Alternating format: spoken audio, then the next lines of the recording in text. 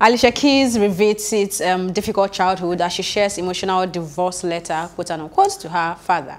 She sent her father an emotional divorce papers when she was just 14, admitting that his empty promises affected her deeply.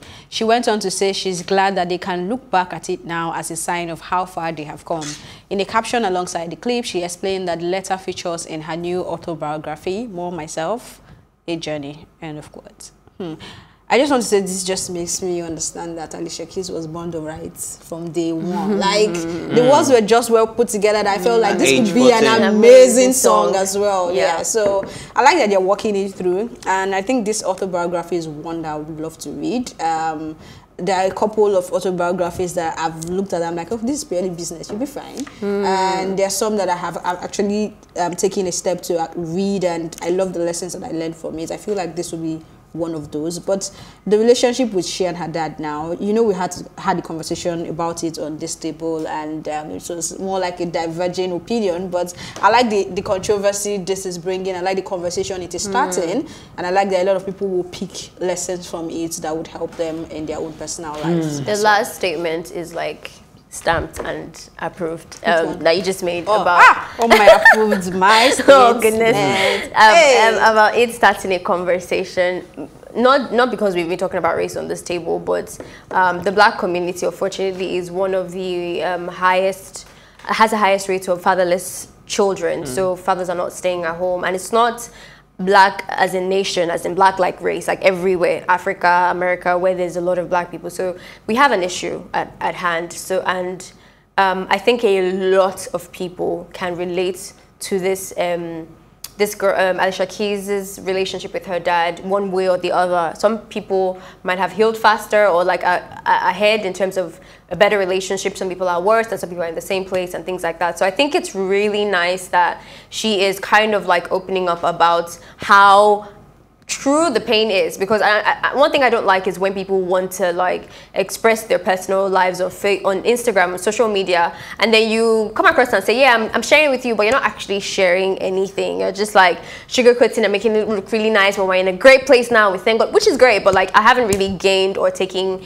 anything away from the story. And this direction that she's taking is so vulnerable and so like exposing, like she's really showing a lot, and I think that would really give a space for people to heal. Another dynamics I like is because the father is also clearly on this journey with her, because you asked for permission. He was the one who kept the letter, actually. Exactly. So I like that he's also willing to share that, because then a lot more people can gain from this. It's not just a female thing, or no, you know, you're bringing the parents into it. So it's an amazing conversation to have for this particular like time. Yeah. It's so amazing. Why you guys look, the way you guys just turn to look at me like Kilo verse Sonsi, like oh yeah, it's like Kilo verse Sonsi finally. Okay, but I think it's nice that she's showing a vulnerability, and she's showing all the girls out there that regardless of what you're going through with your parents or either your father or your mother right now, it's always a process, and you would definitely heal. And it takes two as well. Yeah, it takes two. And right now she said they're in a good place, but it's still good that she's sharing this bad times that they've had, the sad moments in her life where she felt alone, because her mom had to work long hours and she was always home alone and all of that. So imagine being a young girl just with a keyboard, no father around, mother working long hours.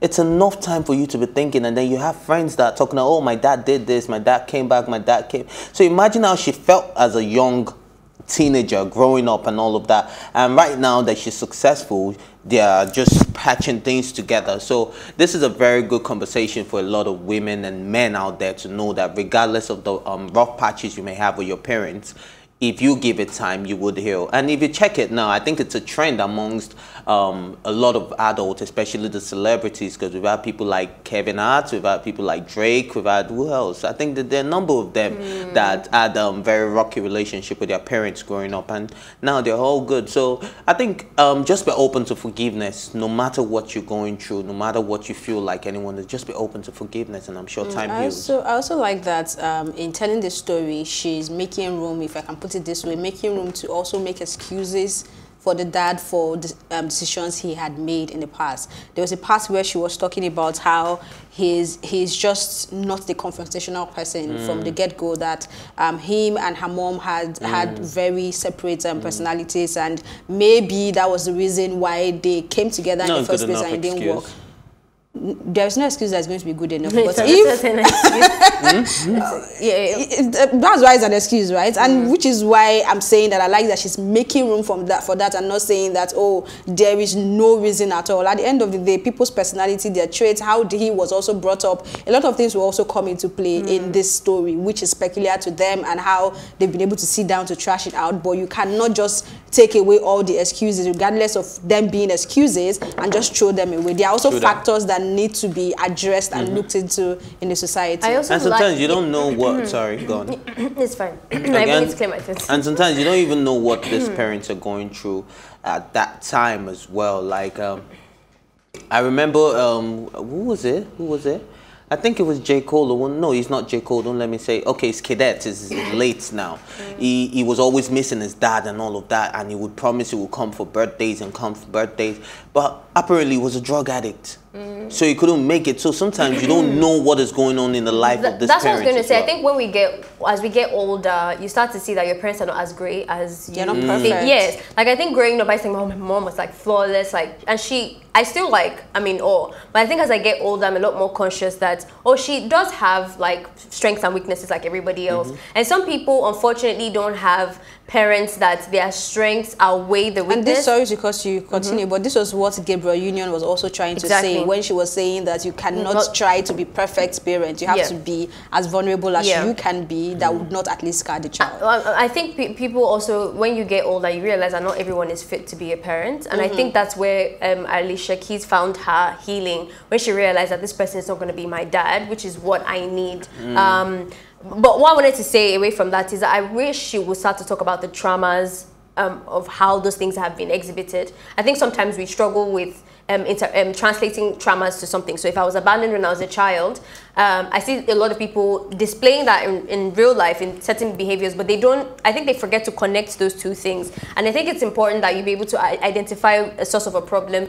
That way you can like try and help it out. I saw in comment sections, on Twitter rather, people were talking about like whether or not that was the reason why she took this guy, what's his name, Sweet Bits, from his family, because there is a whole controversy around that, and how she knew that he was married and had children and they still had an affair and everything.